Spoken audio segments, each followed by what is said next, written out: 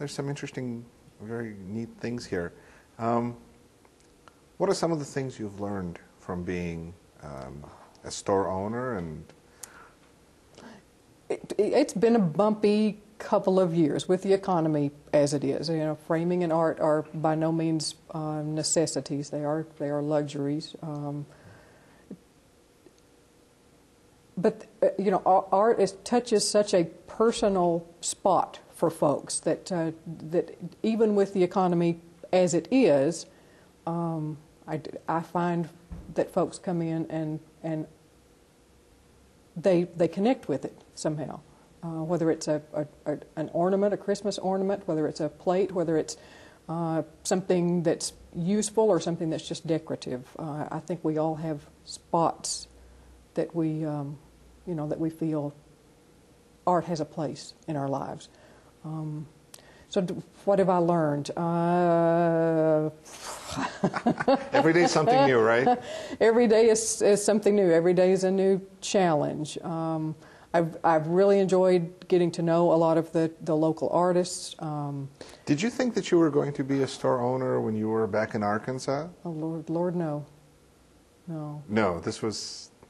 No, this is just kind of a natural progression of events led you to think that... I guess. You know, I enjoyed working at this store when we were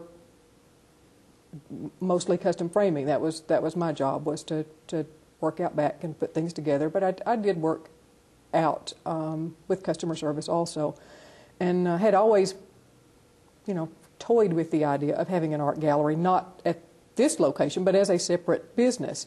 And because I was interested in the arts community and supporting local artists, and I'm somewhat of an artist myself. But it all did kind of seem to come together when Stan and Sue Myers told me that they were retiring. It was like, well, you know, maybe this would work.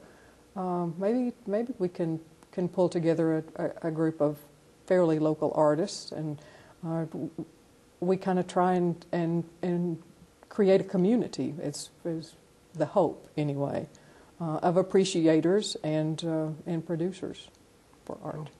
If people want to learn more about Raven's Wish, what's the best way for them to do it? Though, of course, naturally, the best way is just to walk into the store. That would be fine, and we hope that occurs. We welcome anyone to come in and just take a look around, ask any questions, learn more about the artists that are represented here. We do have a website, www.ravenswish.com.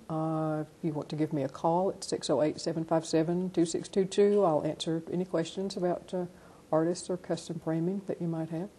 Thank you so much, Alicia. Thank you, Good luck. Yuri.